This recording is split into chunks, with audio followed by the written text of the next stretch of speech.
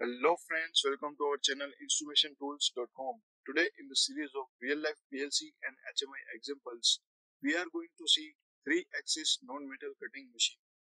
So this machine actually looks like this. Here you can see this is moving in X and Z axis and it is punching shapes in the leather. It can cut leather, rubber, foam, cardboards, floor material and carpet. And this is the y-axis movement that you can see, and here you can see this is cutting the shoes, and this is made using Beacon HMI, Beacon PLC and Beacon VD2 servo drives for X, Y and Z axis. So you can see this is X axis. Now it is moving downwards in Z axis. Now again it is moving in X axis. So this is controlled through HMI, where you can select shape, size and timing, etc. So here it is cutting in leather, this is foam.